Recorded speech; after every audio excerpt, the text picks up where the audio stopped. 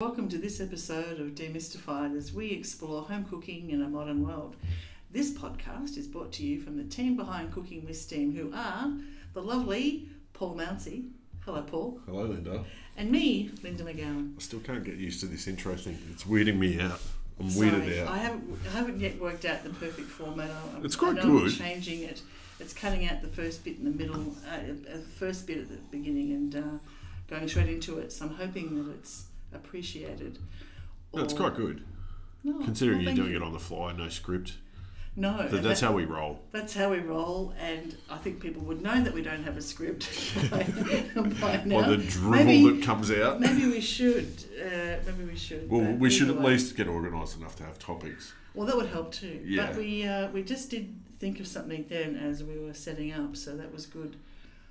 Yes, well, considering where we're the season that we're at, the type of cooking that we do over summer, particularly in Australia and over the holidays, and something that I do a lot of and a lot of different versions of, especially when you've got a few bits and pieces and a few ingredients and you're not sure what to do with. You kind of turn the barbecue on and grill some sort of animal, and then you make a salad.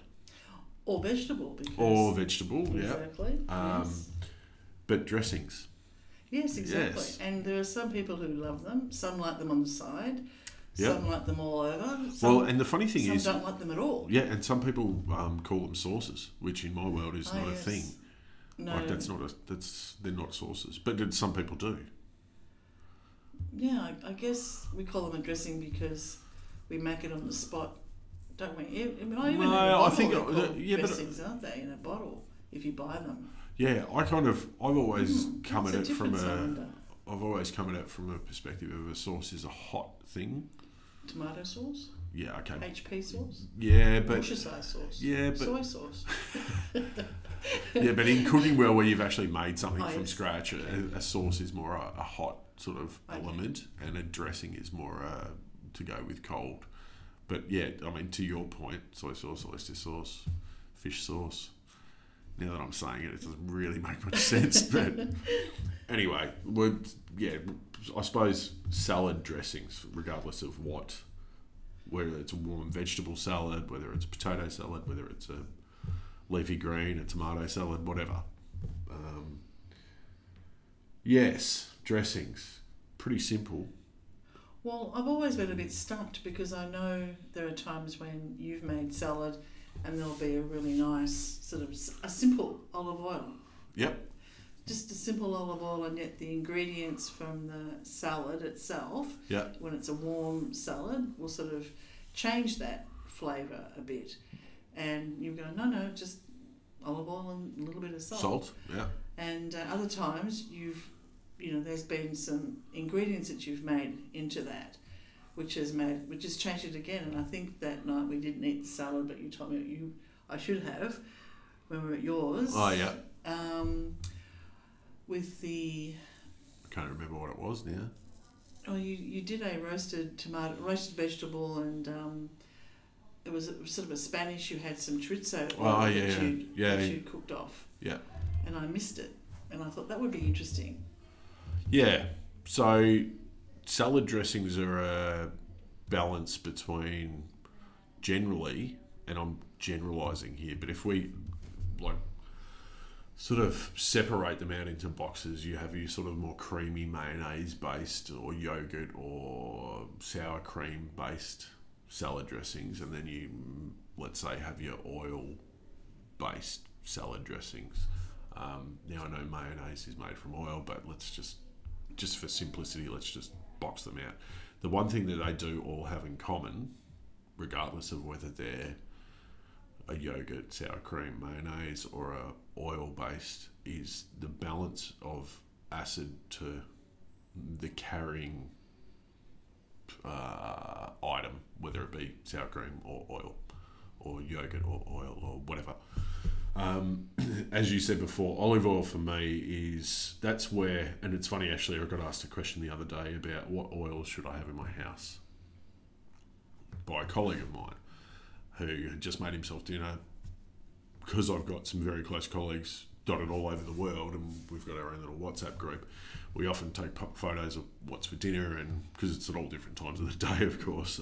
What's for dinner, who's cooking what, and, you know, and being the only chef amongst the group, these questions come up. So he was using first press, really super superior quality extra virgin olive oil. And the funny thing was he sent a picture of it, and he said, I use this as salad dressing, just as salt. It was fantastic, da da da. And he sent a picture of it, and I wrote back, the first thing I wrote back to him was, I said, move it away from where you've got it, because he had set it directly next to his stove. So move it away from the heat source. Olive oil is a funny one, right? Because it's the ubiquitous sort of, and make your salad and make your dressing and use olive oil, and do this and use olive oil. It's not really spoken of what olive oil a lot of the time. Is it pure olive oil? Is it extra virgin? Is it, you know, what they call Tuscan blend, which is a mix of olive oil and vegetable oil? Extra virgin olive oil for me is, as you say, standalone, really good by itself. It does go well with some acids, but not all. So one common one that you see amongst seafood is olive oil and lemon juice. If anyone bothers to try it, do a mix and do a calamari salad or something with olive oil and lemon juice and taste it before you do it. It's terrible. Shocking. Really bad. The acid levels in lemon juice do not blend well with extra virgin olive oil. And the fruit of the olive and lemon together is just a rubbish. Okay. In my opinion, it's a rubbish mix. To get a good lemon dressing, you need a neutral flavoured oil. But that said, if we take something like a vinegar, what's a good vinegar? Even a balsamic vinegar, if you like. A nice aged balsamic vinegar. You don't get the best out of that balsamic vinegar by using a rubbish vegetable oil. It's actually, olive oil carries that much better, and it works much better. So the acid levels, what acid you're using, matter to what oils you're using. Okay. Does that make sense? sense? Like a science lesson. No, yes, but does that make sense? Yeah. So I always consider when I'm making dressings, okay, what do I want? What ingredients am I adding? And quite often the ones that I'll go to will be generally oil-based. Sometimes I'll make some yogurt or do a mix of yogurt and sour cream, or mayonnaise, yogurt and sour cream. So ranch is a really popular US one, depending on where you go and who you talk to. But it's that sort of more creamy based, lots of herbs and all that sort of stuff. And lemon juice works in those, and so do vinegars. But for me, I like and my partner prefers the maybe not so creamy dressings. But the funny thing is that if you take, let's just say, and here's an example of one that I do often, which I do with pork. So I'll make a salad and with some pork belly, let's say, and we'll have apple and leaves and radishes and, you know, all varying fresh ingredients. And the dressing that I make is about a spoon of, whatever the spoon size is, a dessert spoon of whole grain mustard, about half of really good quality honey, and Spanish vinegar, about half or to a full spoon of Spanish vinegar, and then I'll whisk in vegetable oil. The funny thing is that mustard, whether it be Dijon mustard, English mustard, American mustard, whole grain mustard, whatever, mustard's an emulsifier. So it actually thickens the dressing. So if you mix mustard and oil together, much like you would when you make a mayonnaise, when you mix egg yolk and oil, if you mix mustard and oil together, the dressing thickens. So mustard works as an emulsifier. That's why you'll often see recipes for all manner of dressings, like a classic French dressing has mustard in it. It's quite thick. And a lot of people back in the day would assume that there was an egg yolk in it. I can remember my mum making dressings in a jar and shaking them vigorously, and they may well have had an egg yolk in it. It's just to thicken them up.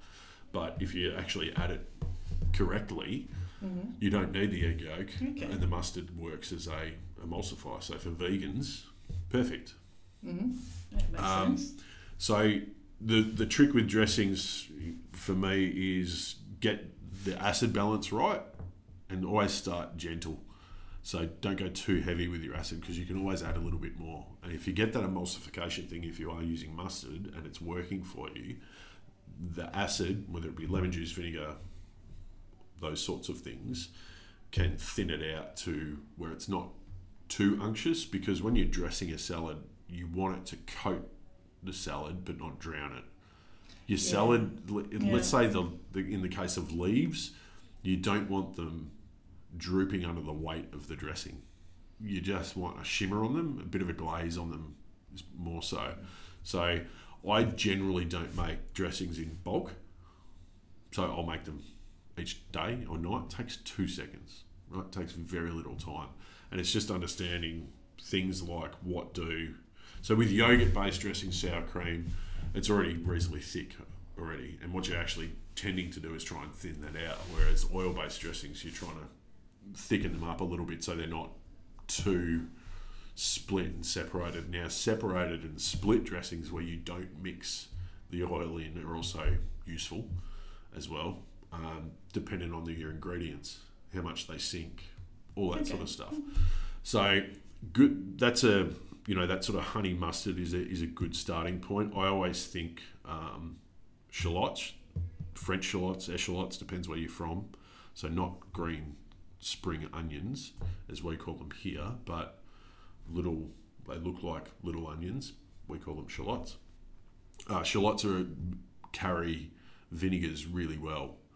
So if you finely dice a shallot, it works in most dressings, most oil-based dressings, and they will carry the vinegar. So you'll get that little vinegar bite when you bite into a leaf, let's say, it's got a bit of shallot dressing on it. So I like shallots as well in my dressing, but I've made dressings with brown onion and you just bash it to form a puree in a mortar and pestle, and an onion vinaigrette can be delicious. Sugar's another thing you need on hand when you're making dressings. You just need to balance the acid sometimes, and it's not necessarily because you've added too much acid, it's just the type of acid and the other ingredients that you've got in there. So a little bit of sugar. So shallots, a good sort of standard dressing that I do is very finely diced shallots, which I'll put in a flat container and just have enough red wine vinegar to cover, some picked thyme and a reasonable pinch of caster sugar, and I'll let that sit. And what happens is the shallots go bright pink, so it looks quite attractive too. And then basis of sort of oil-based vinaigrettes, and that's what I'm also talking about, is 1/3 vinegar, 2/3 oil.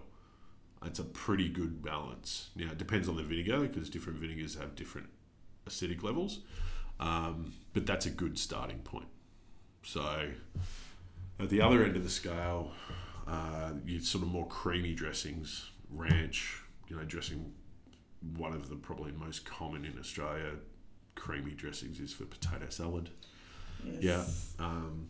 They can be pretty much anything you like, right? So you can add a million different flavour profiles.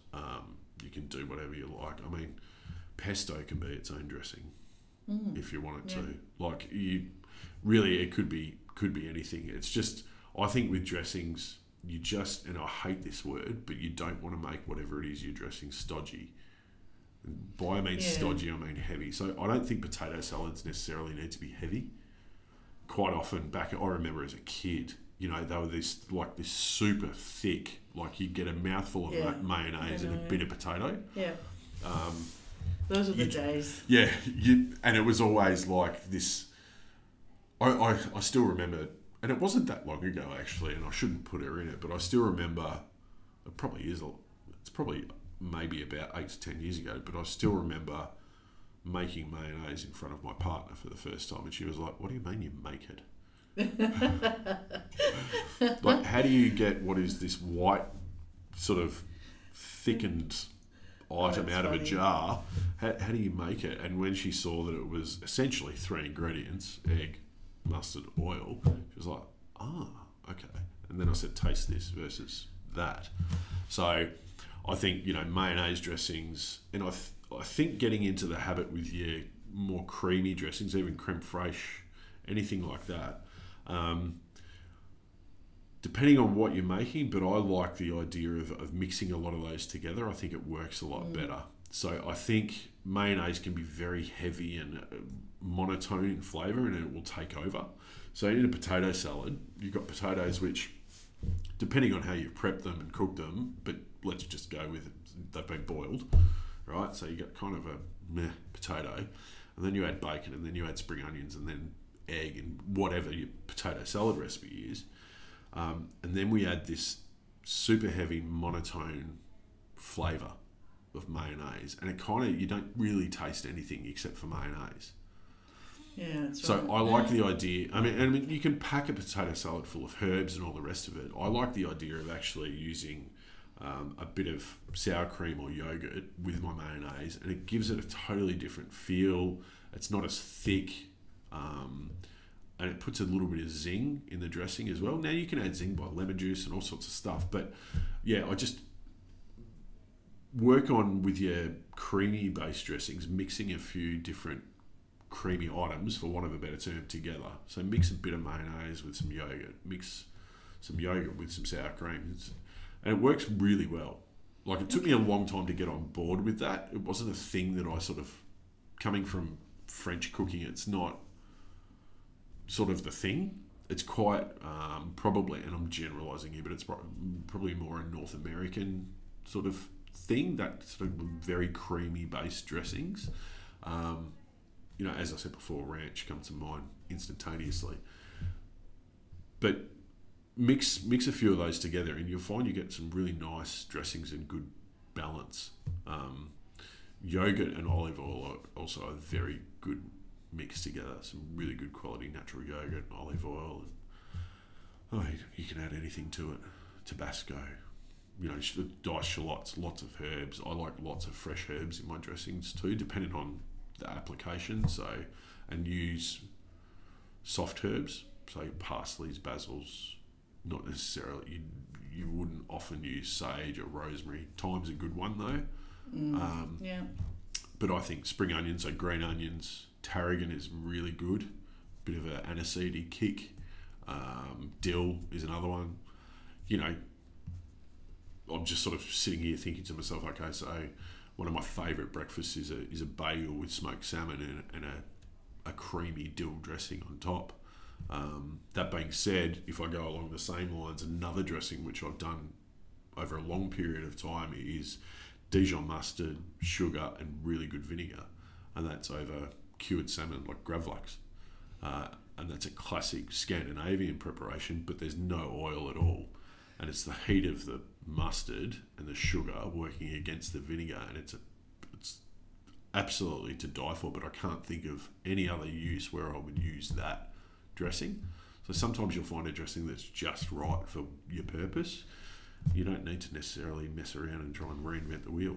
So what do you think? How much talking was that? Sorry. I was like, man, this is a good topic. It's keeping me quiet. What do you think is a really good vinegar? What you know, like, it's not the ubiquitous sort of $2 for 5 litres vinegar that you get in supermarkets. No, I use that for cleaning. Yes, yep. Yeah, we do. Yep. But what sort of vinegar do you have? So the vinegars in my cupboards are varied, and I hold a lot of vinegar because, as we've said countless times, there are 2 flavour enhancers in food. One is salt, the other is acid. So at the moment, my lemon tree is in sort of dormant time. There's no lemons. So vinegar is my go-to. So I can tell you exactly what I have in my cupboard at the moment because I just recently I actually go to a particular shop to buy my vinegars. Okay. So I have champagne. You name names? Bass Foods. Oh, okay. Yeah. Oh, near us. Yeah. Oh. I have champagne vinegar, tarragon vinegar, red wine vinegar, white wine vinegar, apple cider vinegar, Jerez or sherry vinegar. I think sherry vinegar is a must-have. Balsamic vinegar. They're about the 6 or 7 that I always try and carry. Okay. Now it seems extreme, but I remember when we started cooking with Steam and I was cooking out of your place, we went through quite a lot of red wine vinegar because I would use that quite often. Whereas I go through quite a lot of red wine. Yes. But I think in most people's houses, I think, and I'm generalising here, a balsamic vinegar is because balsamic vinegar, you can stick it on some mozzarella, you can throw it in a tomato salad, you can reduce it down and make a glaze with it. Kind of, there are different grades of balsamic vinegar, so I'd buy just a general one. If I'm doing something specky, I'll buy an aged balsamic vinegar. But I think you need a red wine, a white wine, and a balsamic. Apple cider. And an apple cider too. I use that a lot. Yeah, and an apple cider. So 4. The other thing I tend to use a lot too is verjuice, which isn't quite a vinegar. So that's great. It's kind of like, what is it? It's the, what is it again? It's the unfermented juice from grapes. Verjuice is a funny one because I prefer that as an addition to a like sauce or a pan sauce or something like that. I think it's a bit tamer than vinegar. I don't often use it as a thing in a dressing, but then again, you're a bit fancy and it's quite expensive verjuice. No. So, the wonderful Maggie beer refers to it all the time, but I do tend to cook with it more than that's what I mean. So, but I do have cook with as it well. But and the important thing about vinegars is that they are for cooking with as well. It's not just for creating dressings; it's for cooking with. And the reason I carry so many is because we eat a reasonable amount of fish in our house, so I like tarragon vinegar and champagne vinegar for all manner of uses for fish and making sauces, and because tarragon isn't often something that you buy a bunch of tarragon, you use a bit, and then so I've always liked tarragon vinegar, but certainly you don't need them all, but depends on what I'm making, really. Red wine vinegar I'd probably go to more for cooking, unless I'm making like a mignonette for shallots, for oysters, or something like that. So I'm reasonably specific about what I use each one for. I like the sherry vinegar for a lot of things though. That's real good, that stuff. And buy the good one, like buy the proper Spanish one. Could we push the friendship a little bit, and at some point you just kind of do a rough guide for red wine vinegar for these type of uses? Would that be helpful? Yeah, we could probably do that. Yeah. Okay. And the oils you mentioned from your worldwide group of friends. Yes. Oils and not oils are all oils. So very good, John Laws. Is his? I think he's dead. I think he might have. Yeah. He dropped off. What oils do you have? Okay, so I don't go for the pure olive oils or anything like that for cooking, while a lot of people do. So extra virgin olive oil for me is an important part of my life. So I have extra virgin olive oil, which I keep in a very small vessel, in a dark spot generally, and I will top up that vessel from a larger sealed cask or tin or something like that, but only keep a very small amount out because it goes rancid quickly, it loses its flavour, it's affected by light, affected by heat. I keep it away from the stove. So I keep that. I keep a vegetable oil of sorts for frying. So rice bran oil is probably one that I will use. If I can't get that, maybe just like a sunflower oil, because we'll have fish and chip night at home, or I did some tempura like a week ago.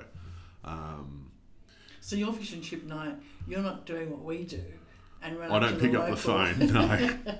and place it with. No. Okay, alrighty, just making sure we're on the yeah. same wavelength there. So I make the potato cakes, I make the chips, I make the fish. Like, yes. we make tartar sauce. There you go. Yes, There's another dressing. Yeah. So I'll have my extra virgin olive oil, my oil for frying, which I will, depending on what I've fried and how much I've used it, I may well run through a coffee filter and keep to save ditching it. And then I have a very ubiquitous vegetable oil that has a high heat tolerance. So at the moment I've got grapeseed oil because I saw some and I found some and I'll grab that. But it could be canola, whatever.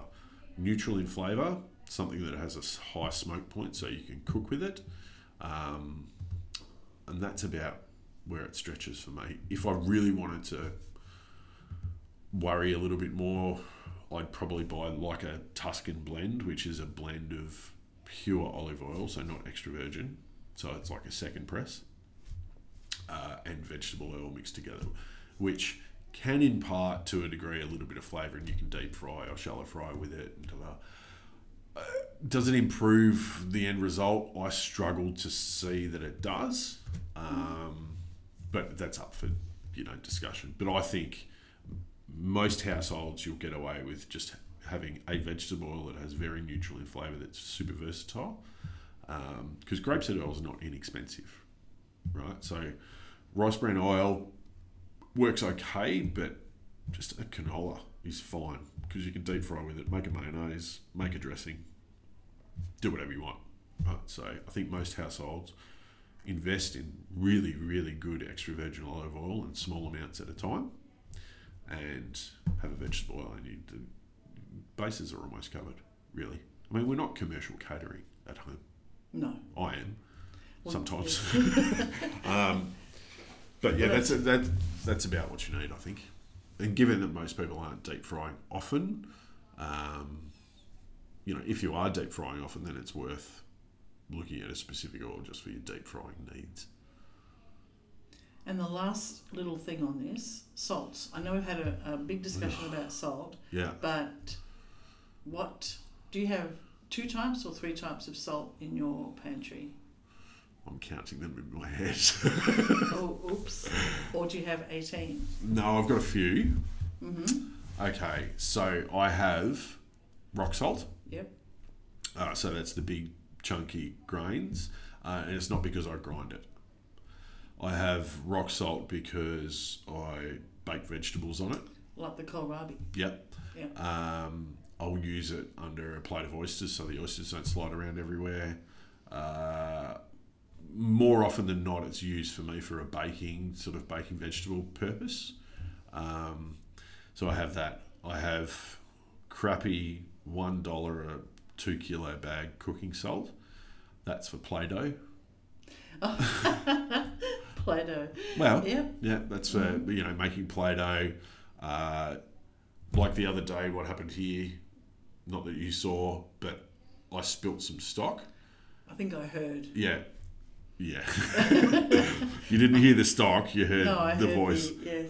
Oh, I heard yes. So I'll use that for a spill to draw moisture up off the ground. Mm-hmm. Not that I'm spreading salt all over the ground, but dog wheeze on the carpet or something, right? Yeah. So I've just got that crappy salt. I have what's probably commonly known as a finishing salt.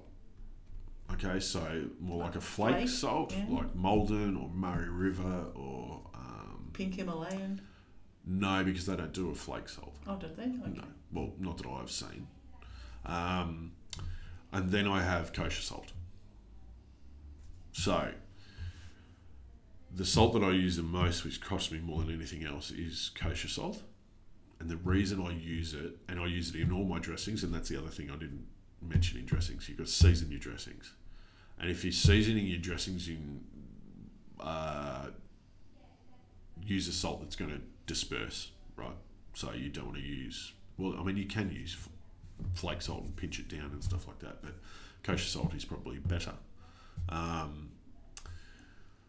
So I use kosher salt because it hasn't got any iodine in it. Every other salt does, including Himalayan. pink salt. I have at times bought specialty salts, black salt, smoked salt, The problem with all of them is they have iodine in them. And the problem with that is it gives a metallic taste. And we have done a half an hour expose on salts. Have we? An earlier podcast. Right. So for full details, we can refer back to that one. But that's interesting. And another thing, the last thing that I can think of is pepper. Because we've had discussions about black pepper, which does leave marks. Flakes, yeah. And ground, Yeah, you're right. Ground white pepper. Yeah, ground white pepper, that's it. So I've got a little sort of piece of timber which sits adjacent to my cooktop. And on that, I have a pepper grinder and a salt grinder because even though kosher salt is pretty fine, it goes through the grinder for me. So I have a pepper and salt grinder, 2 lovely copper numbers that my partner bought me for my birthday. I also have various salt pigs set up there. So one will have cooking salt in it, and I'll use that for pasta water. Oh yeah. Right? Yeah. Cooking salt in it, rock salt and flake salt. And the flake salt's the smallest one because salts draw moisture. Okay, so you don't want it to go cruddy. I've got another little pot next to that which has ground white pepper in it. And then I have my 2 very small bottles of oil, extra virgin olive oil and vegetable oil, just little glass bottles with a pourer on them. And and there's a jar there also that has a lid, which I keep my garlic in.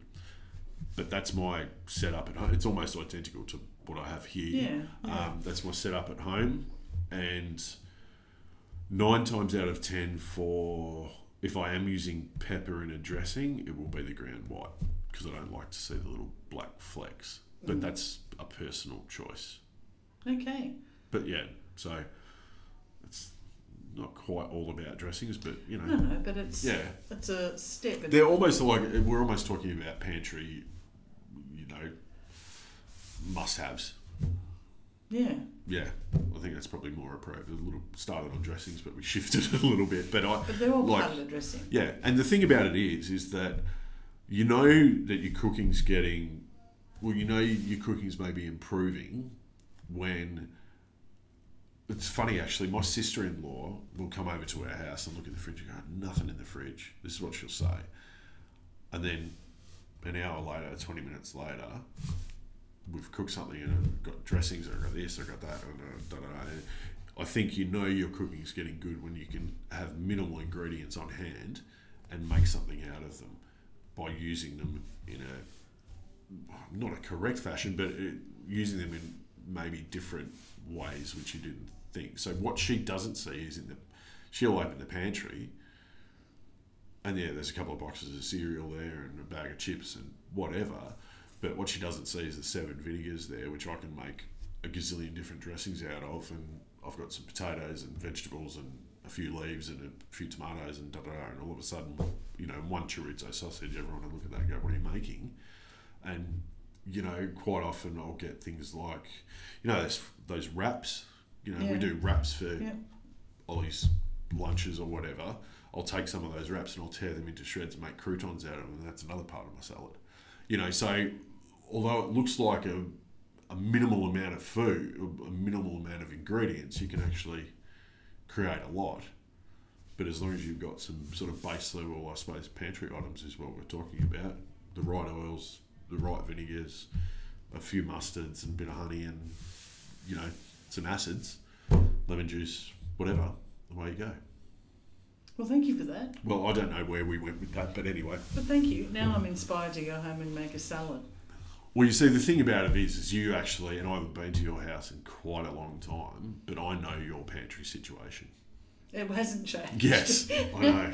And probably the last bottle of soy sauce I bought and all of that sort of stuff is still sitting in there. Oh, and that's another one. Like soy sauce goes really well with olive oil too. Very well, in fact. Good. What doesn't soy sauce go well on? Soy sauce goes really well with really good olive oil. Good soy sauce, good olive oil. Squeeze a lime juice. So then you get heading down the Asian path.